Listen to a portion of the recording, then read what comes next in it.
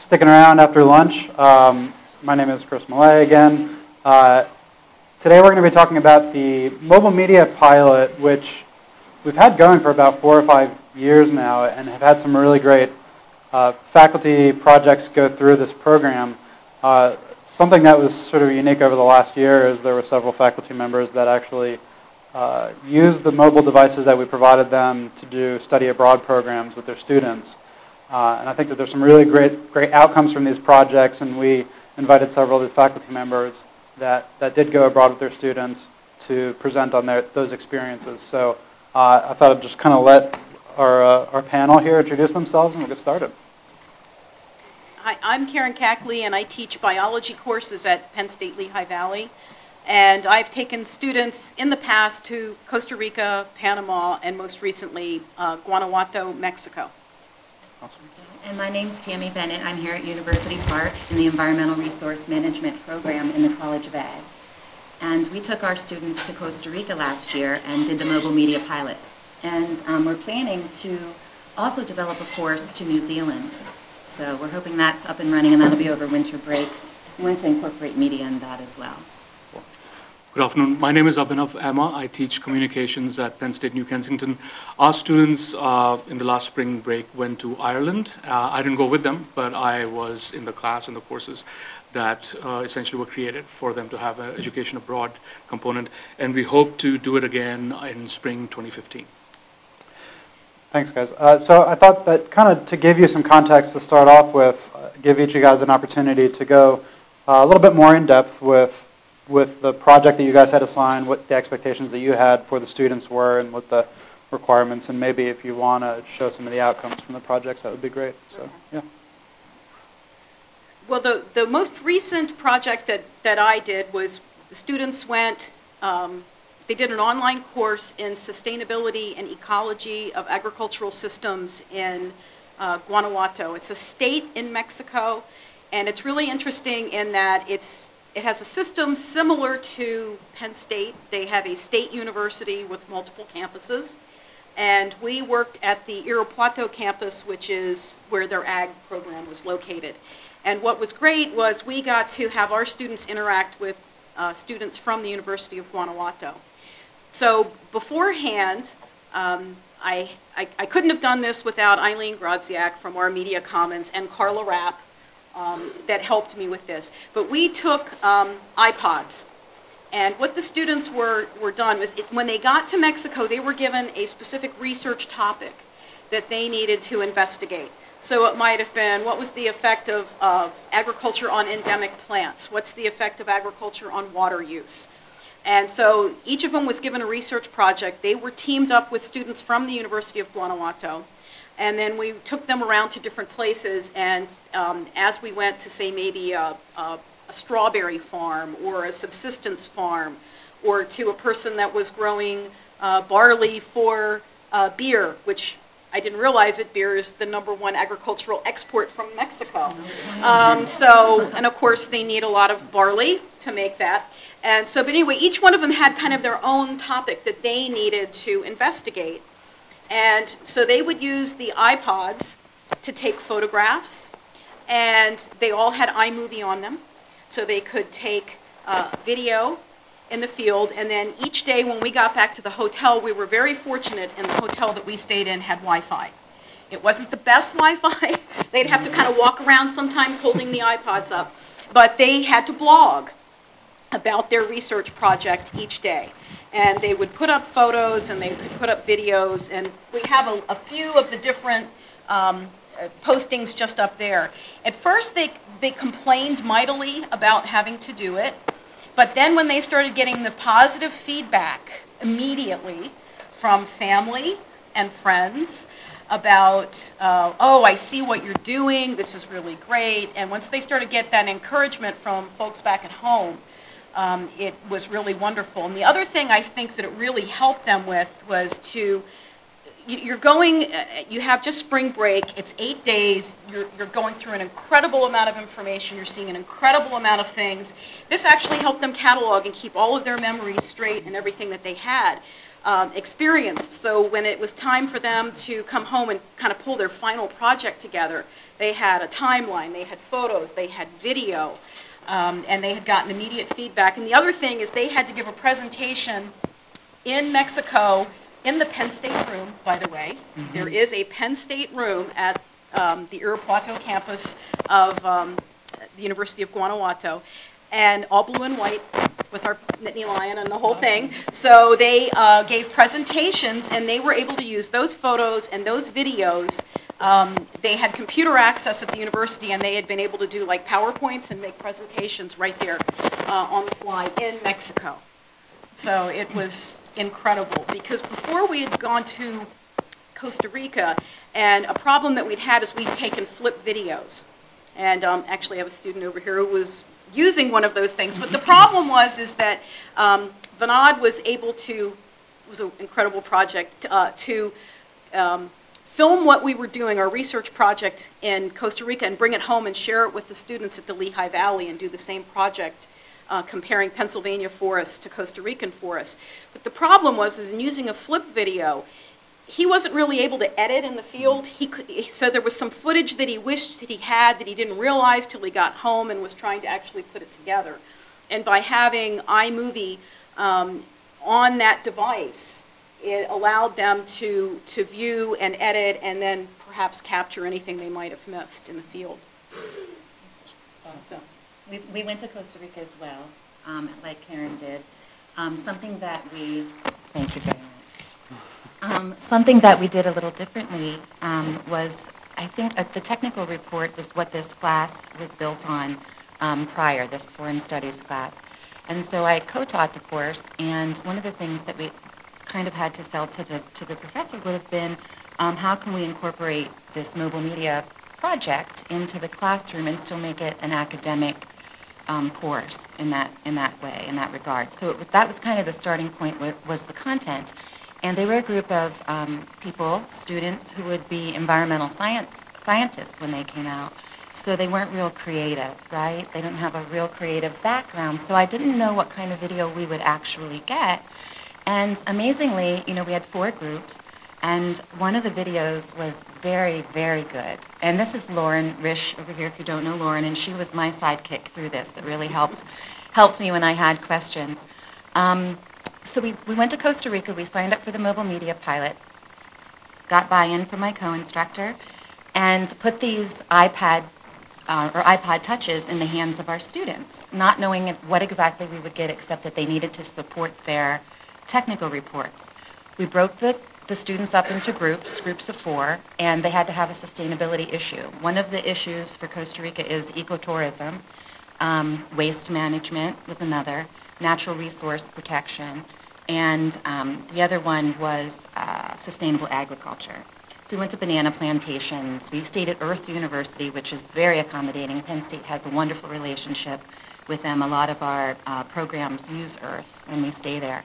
So we went to the rainforest, and the students that were in the natural resource realm, right, that group, collaborated and worked together to videotape, knowing the whole time that when they came back, they'd have to collaborate and decide what pieces had to be cut out. And so higher order thinking skills were involved, and you could see that as an instructor, that kind of taking place as you kind of stood back and saw this collaborative effort.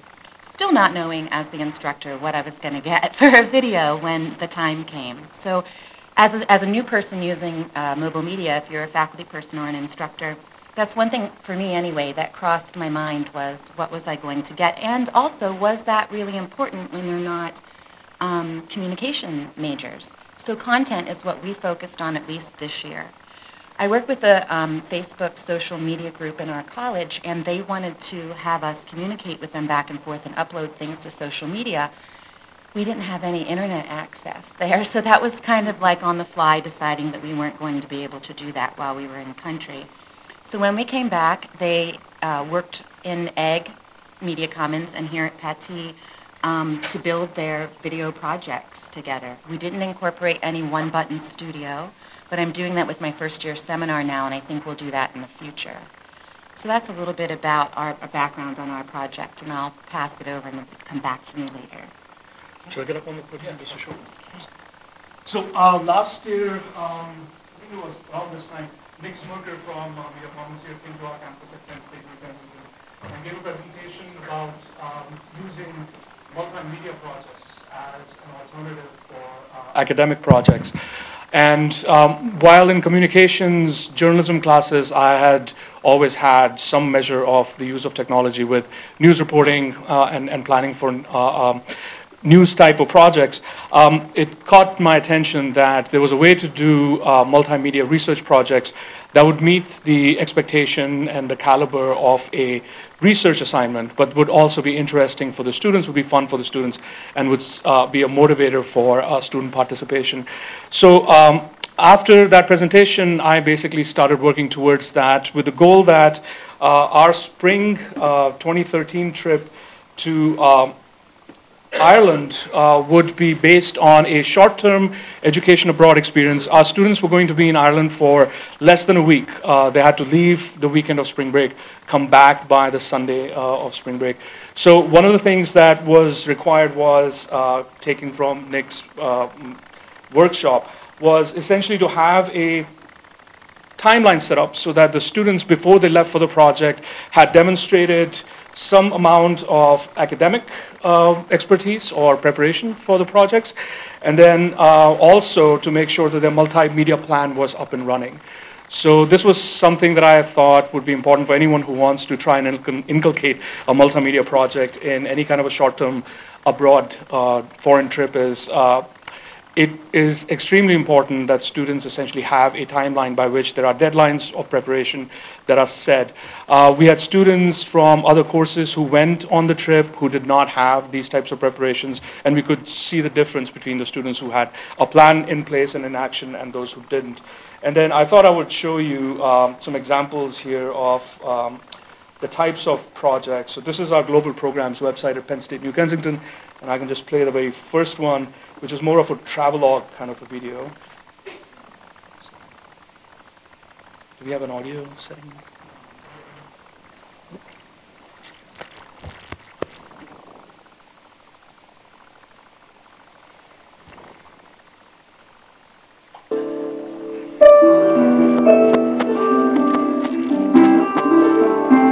So before the students started planning their multimedia projects, one of the things that I did in class was show them an example of all the different types of student projects that had been completed, and Media Commons has that website set up.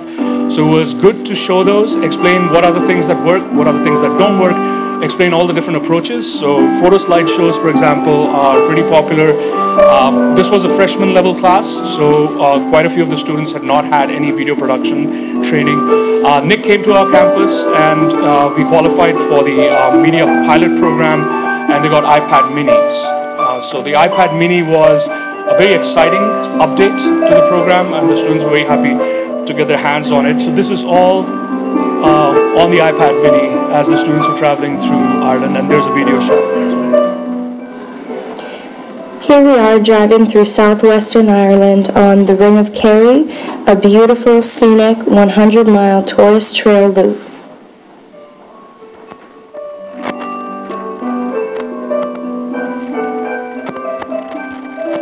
So the ability to have their hands on a new product of technology that was fairly new earlier this year was something that really inspired the students. They were able to get some training with Nick when he came to our campus before the trip. And then there were also other students who, once they figured out that there was a multimedia project option, even the domestic students who were not going to Ireland quickly volunteered to do these projects because they could see the entertainment aspect of it to some degree, as they were highly motivated to do it.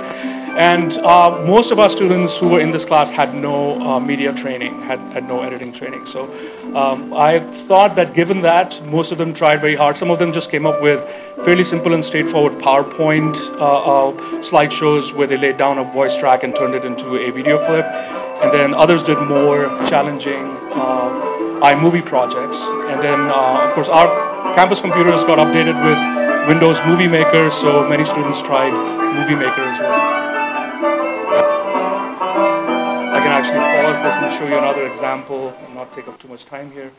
And the last one I'll show here is just a very basic one where the student just did a straight slideshow His The interest history of was Irish in castles came from Irish their castles. early construction as wooden moats and bailey castles by the Normans to the massive stone fortresses that can be seen today in Ireland. The building of the great stone castles in Ireland started 100 years after the Norman invasion of England. By 1250, the Normans controlled 3/4 of all of Ireland, and only western Ulster, Kerry, Clare, and western Galway were the only predominantly Irish-ruled areas left. These magnificent fortresses in Ireland took considerable time to build, required significant labor force, and they were very expensive. Therefore, their locations were very precise for military purposes and political advantages. Okay. So my idea here was essentially to give students a project that was not going to be an overwhelming part of their grade, so that they did not essentially feel as if this was something that was going to make or break their performance in the whole semester, but it was also significant enough to about 10% of their grade to where they had to take it seriously. I gave them some latitude as to how long the project has to be as far as the time frame is concerned. This one barely clocked in at 2 minutes and 20 seconds. The others were more ambitious and up to 6-7 minutes long. And as I said, this particular kind of an approach also inspired other students. So here's one student who didn't go to Ireland, but did his project in a multimedia format as well. And it's YouTube, so I'll have to do this.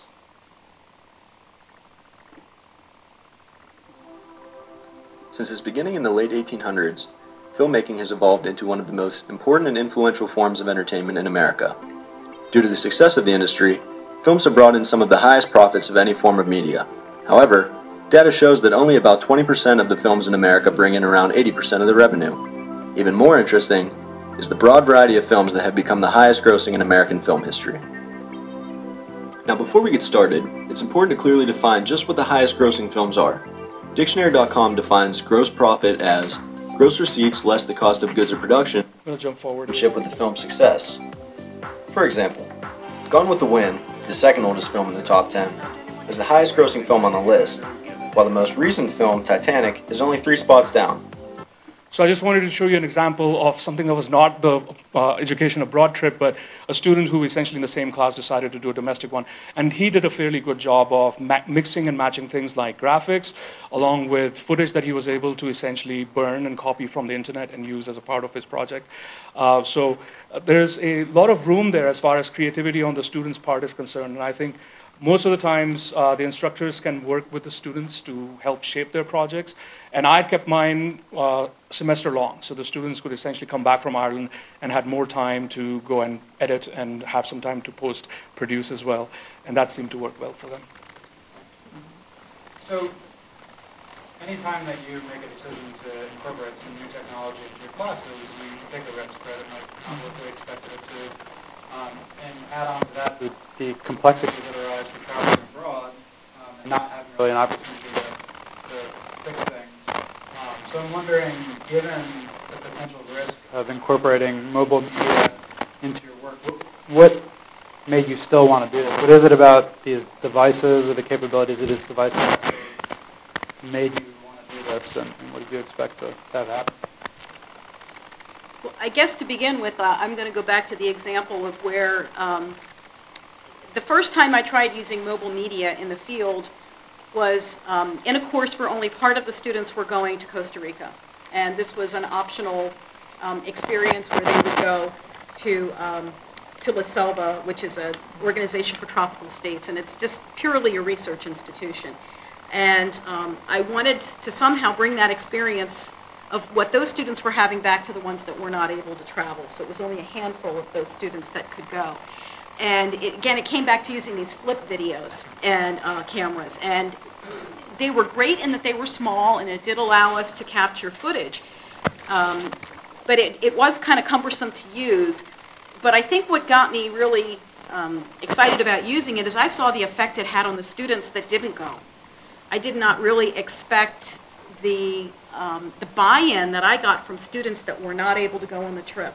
And when we did an evaluation at the end of the semester, the students, I was asking them, what are some of your favorite things about the course this semester? They said, my classmates that went to Costa Rica. I mean, they were even pointing out, the ones that didn't get to go were saying, I got so much out of watching my comrades, I felt like, they would, you'd mention something in lecture or we'd see something in lab and somebody in the group would say, oh, we saw that in Costa Rica and we did this and we did that. And I actually, there's a rule in ecology that you have more species the closer you get to the equator. So we were going to do this little, test this hypothesis that of how many tree species there were in a forest segment in Costa Rica versus Pennsylvania.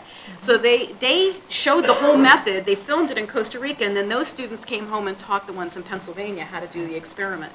And it was just that them actually watching, and I mean, it could have been, I guess, maybe, well, maybe George Clooney they'd have paid attention to if he was out in the forest.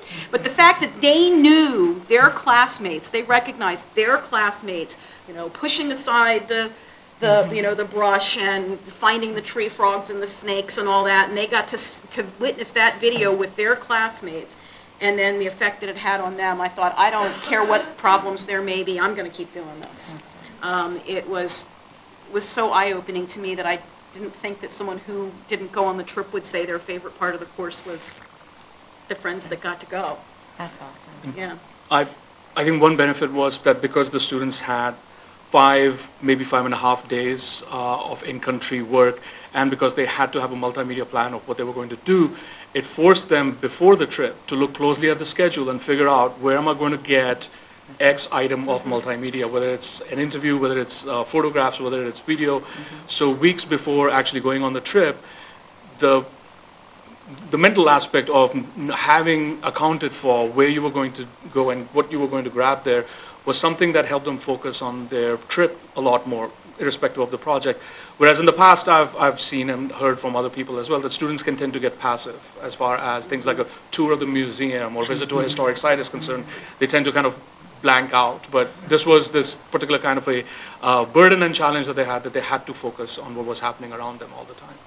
I guess I can cap it off by saying the reason that I decided to do it, regardless of what issues we might run into, was that media tells a story. So each of those individual students, even though they were filming the exact same thing, maybe the angle that they were taking the footage from, and they didn't even realize they were doing it, I don't think, but when they put it all together, it told a collaborative story. So I think that's the reason why I decided to continue to do it, and will continue to do it in the future. Regardless of the iMovie editing is like the toughest part. When we come back, we continue to meet, and that's what the students will say. They enjoyed the digital storytelling or making the script as they worked out the details, like you were saying beforehand. But the actual editing part for them seems to be the toughest part. But is this the first time that all of you have had this sort of creative element to your blog programs? For us, yeah. Is it the first time? Yeah. Well, I've done them 3. I mean, it started out in baby steps, and then it kind of worked up. But one thing that I think was a little unexpected for me in this last one, which was the Mexico blog, was how many of the students turned down our equipment and chose to use their own. They'd prefer to use their own iPhones. They would pay for iMovie so that they could use their own device and they would have it. And believe it or not, they ran into fewer problems because the way that the blog worked was set up on the university iPods added another layer. Because what did they go through? But they were not as successful in getting their blogs on. Something, Blog Press or something was put on, and the students that used their own equipment skirted all the problems. So it actually was more efficient for them to use their own equipment versus the university-owned equipment. But at least those that didn't have it had the option of taking it. But very few of them actually took the iPods. Oh, I'll just use my own iPhone. That's what's happening in my first year seminar this year. The students are videotaping the different resources at Penn State that are environmental resources like the Arboretum or Millbrook Marsh, and they had the option of getting a device from the university or using their own smartphone. So I'm finding that too. Yeah. They prefer to use their own. Since you use the iPad, Mini, yes. Which have slightly different affordances from an iPhone, were the students doing more sophisticated things with those than they might with an iPhone? Yeah, definitely. I think because of the fact that they were able to visualize the project right in front of them, and a couple of them had iPads of their own, the full-size ones, so they were familiar with the technology a bit. But I heard from the students that they had used those devices for everything from FaceTime with their friends and family to email to social media work, and then also for the actual projects. But it definitely helped for them to have a slightly larger but manageable device. Mm-hmm. And, did you guys see other uses of the devices beyond the media creation? No. That's mostly what they're using. Any just kind of a last question that I had before we kind of turn it over to the audience. Were there, I think some of you touched on this a little bit, were there any unexpected outcomes to this, things that you hadn't planned for that popped up? I think I knew that the students would be pretty natural with it, but just the collaboration out in the rainforest, especially, I noticed it the most when, because they were put in a group beforehand and their task was to gather this media, there was a lot of collaboration based on what their technical paper was going to be on, and that's the flat paper with words, right? But they were video, and how does this sort of fit into what it is that they're going to write about? Because we had an accompanying paper along with the video project, so we had both. And so they were kind of collaborating on how that would work academically, and that was kind of cool to see. Was that collaboration a requirement, or was that something? No, they did it on their own, which that was an unexpected outcome, right? Yeah, and I was surprised by students who did not have very good research and writing skills, but did better as far as the hands-on electronic media work is concerned. So that was eye-opener. That was an eye-opener to me, was that students just seem to speak better in the medium that they're most familiar with. So, does anybody from the audience have any questions for our panelists? You spoke about the students using their own equipment. Did that equipment also? You spoke about the you spoke about the students using their own equipment. Did that include like tripods or even like those hard covers if you're going into like the jungles or rainforests? Things like that? No, actually, for the students who were in the mobile media project, we got the kit bags from the Media Commons program, and then all we got for them were adapters for Ireland because the power sockets were different for the chargers. But no, they did not use that. We would have very much liked it if they had things like camera stands and so on and so forth, but no. No. Okay. Yeah. No additional equipment. So did you guys have like shaky I did have some. Yeah, we had video, that's okay. Including when a student dropped one or rolled down a hill and towards a river. He's not here though. He's not in the audience though. Where is he? And he went after it? We have the footage. We have the footage of it rolling down the hill and him going to get it. And he's upside down because the thing is That's awesome. So it's kind of interesting, just a follow-up question based on what you just said. Does the iMovie on the different iOS devices have that thing to correct all of this? Mm-hmm. That's a good question. I'm not. Isn't it? It is a great It's question. probably there, and we didn't know. Yeah, could be. You're welcome. I think the iPad mini, because of how it fits into the hand, naturally didn't have as much of a shake as the iPhones do. More of a two-handed shake. Right. Yeah, you can see much better. This doesn't have anything to do with the international travel, but this semester I managed to get 10 iPad minis for biology with microscopes that fit onto the camera. Oh, and it cool. doesn't require any software. You just get these little microscopes, and the only thing that you have to tell is which device you're going to hook it to, so that the what do you call it, the stand or the thing that seats it puts it correctly over the camera, and then they just hit camera and they can take either photos or video. Wow. And they're taking these out into the field and digging up tree roots and looking for little critters that are running around. It's a thing called BioBlitz, which a professor here at University Park started, but they didn't have this equipment, and I found these little microscope cameras. So does it zoom in on it can go up to 80x. 80 times magnification. So they can look at little insects moving, they can do all this stuff, and they can take it to the field. And the video I'm getting really is quite good. And I think maybe it's because they do have the screen that they can see very well what they're doing, that it's maybe it's less shaky because it's easier for them to focus, and they realize if they're being shaky. but They can see they it. can see it, and they're using it, much more readily, and we're even using them now inside for microscopes as Very well. cool. It's been fantastic, yeah. Hey, several times you guys mentioned how the hardest part for some of the students was just doing the post editing. Are you guys looking into other software that might make it easier, or trying different techniques, or maybe giving a small tutorial on how to use iMovie that you guys are using, whatever it is? Yeah, one of the things that we did try to do is have one person who is familiar with using iMovie in each group, and it worked out this time that way because we tried to find the students' interests, and kind of group them together. So we had a person who was familiar with iMovie, and then have the groups in such a way that we had people in sustainable ag or in the natural resources and that sort of thing. Some of the work fell on. One thing with groups, sometimes some of the work falls on one person. So that's what I mean when I said that it might have been, more difficult for some students, and then that's what I saw tended to happen. Only in, I think, Lauren will probably correct me if I'm wrong, but I think it was 2 out of the 4 groups, right, that found it more difficult. However, half of the group thought that it was amazing and easy and there were no issues. But it's usually, if you have even one issue, that's the one you hear about, the most.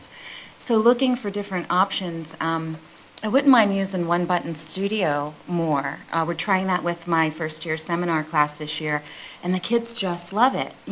Sometimes I think we try to make it more dramatic or complicated or than we need to, and the One Button Studio is so awesome. They put their little flash drive in, right?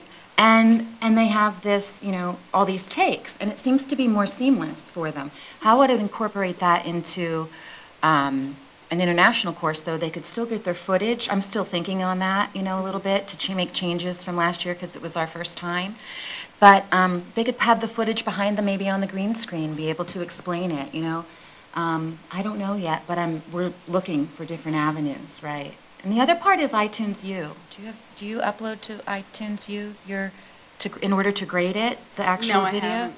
Okay, do you use YouTube or Yeah. just, okay. That's what I need to do, too. What they're doing is try not to upload to iTunes U, because that's the other little snag that we seem to be running into, but, okay. I heard 2 themes that I would like you to address a little further. One is how to keep the technique from trumping the content. And I heard you, sir, especially start to talk about that, but then your first video was more of a technique, it seemed like a travelogue, than content. So how did you do that? That's my first question. And the second one is, it seems like there were 3 priorities that seemed to make it work for all of you. One was internet access.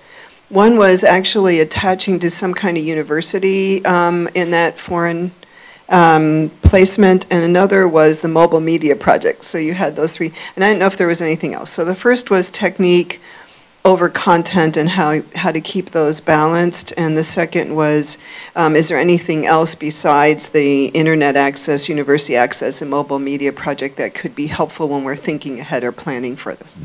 The very first one I should have introduced was essentially an independent study by a student who went on this trip and did an independent study and wrote news reports about the trip.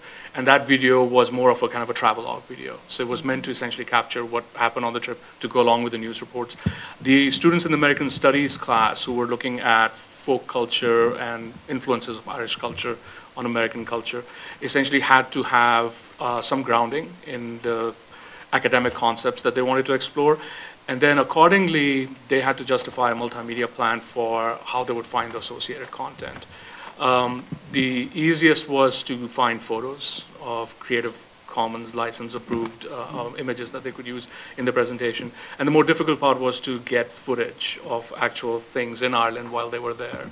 And then there were some problems with lighting conditions and not getting the release forms from the people that they wanted those from. So I made certain kinds of adjustments, and I was flexible in some cases because, again, in a space of about 5.5 days, it would not be possible for them to get 100% of what they wanted to get in that course. You teach communications also, Yes. right? Yeah, so it's the communications probably content too, right? Do you have a question? Go ahead. No, I was just going to say that my students knew that they had a particular research topic. And I have to admit, had not been to this part of Mexico before, so it was the first time I was going.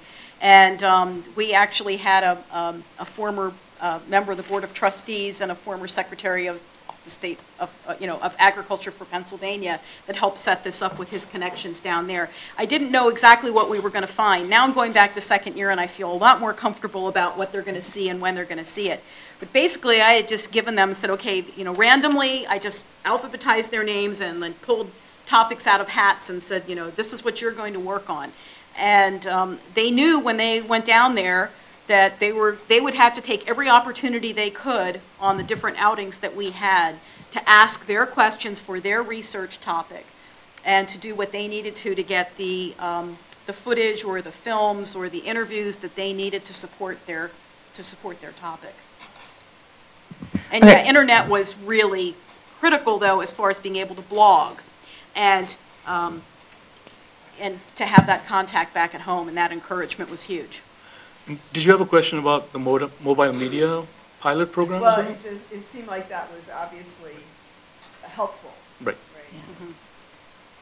All right, we have a question from one of the campuses that got messaged to us. How did you grade the projects, and they heard that using iTunes U didn't work? Oh, okay, that would be for me. I actually went and viewed the video with the help of Lauren in one of the media commons. I was able to view the videos that way, or I had them deliver them to me on a flash drive. I actually still had a student's flash drive when they came back in the fall of next year, and they came and picked it up. So we worked around it. It wasn't a problem at all. Yeah. I did require students in my class, the ones who went to Ireland and the ones who didn't go to Ireland, to have presentations where they had to present their project, introduce it, and then to play it and let it play. And at first I thought of using an applause meter, but then I thought, no, I should just grade them on the content. But again, just wanted to point out that it did really help for students to know and hear in class what other people were doing. And as soon as they could see something visible, something tangible happening, it encouraged everyone else to get their act together as well. So that kind of peer admiration / competitive spirit really helped. We showed ours in class as well. Yeah. Well, mine didn't really have a finished product in that sense, that the mobile media per se wasn't the finished product. Instead, they had a rubric and they knew they had to do they had to post a blog at least once a day. And they also were graded on the project that they presented on their last day at the university in Mexico, because I couldn't bring the Mexican students home and they were working on these things together. So we had, I had a grading rubric, and faculty from the University of Guanajuato, as well as our faculty, graded the students on their collaborative presentations. And so that's how it was done. So I didn't have a finished product when they came home per se. I mean, did you guys have rubrics for? We did have rubrics, right. What do those look like? Well, they weren't based as much on technique as content. It looked at the content of what their subject was, whether it was the sustainable agriculture or the natural resources and that sort of thing. So we looked at the content and how much that it fit with their actual technical paper that they turned in. And I'd broken the grade of mine along the deadlines for getting all the various steps completed. So half their grade would be pre-project, wherein if they had not met any of the deadlines, they lost points. And then the final chunk, half of the grade, was for the finished project, which again had to essentially satisfy certain criteria relating to the content, the presentation, and their ability to essentially present in class. Did any of you, or any of you up there, incorporate a research project? For example, you as an instructor, were you researching what was going on at all? No. No? Not okay. this time. No. Yeah, I'm just finding that to be a big trip line with IRB.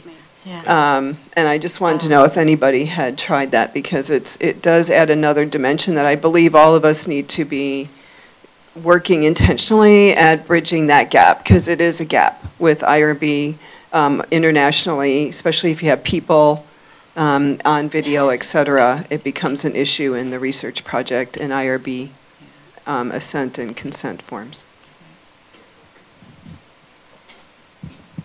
I have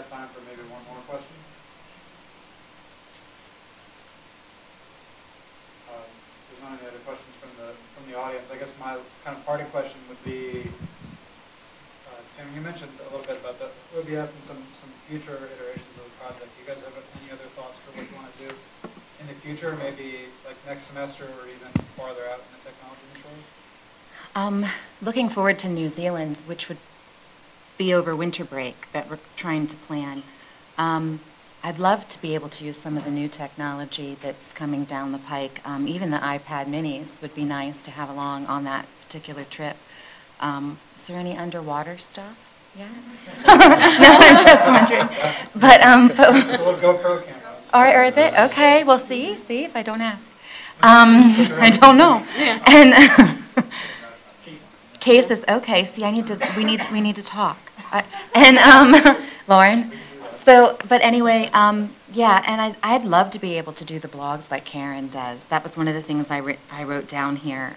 When you have internet access, I think that instantaneous kind of thing to send back home kind of keeps the students motivated, which you saw. Yes. Yeah, so I would love to do that in the future and use more social media if at all possible, too, because we've gotten a lot of followers on our ERM page, and parents are tending to like and that sort of thing too, which is kind of a phenomenon that maybe in the past we haven't seen because of, the student goes off to college and there's not that connection. So parents are kind of interested too. So, okay. Yeah, I think I would fine-tune some of the project expectations. I did not require a daily report. I did not require social media interaction. And those are the kind of places where I felt there was a weakness as far as the performance of some of the students was concerned. But I was very happy with the equipment that we had. Your videos are great. Yeah. Yeah, I think the daily, making them do it at first, I felt really bad because we had very long days and very tough conditions. And oftentimes we wouldn't get back until 10 at night, and they'd say, do I really need to do this? And I'd say, yeah, you do. Because I knew they'd be up anyway, let's face it. So I think making them do that and the social nature of it, they would have spent that time communicating with friends and family anyway. And so by taking what was actually academic experience and making it social, kind of gave them that reinforcement that they needed. So rather than just getting on and blogging about, or talking with somebody on Twitter or Facebook about what they had done that day, they were actually making an academic experience out of it. And it was definitely worth making them stay up a little later. They would have stayed up anyway. But, That's great. yeah, they were doing something when they were up. Yeah. That's a good job. All right, on that note, I think we'll end it. Thank you all very Okay, much for thanks. sharing with us.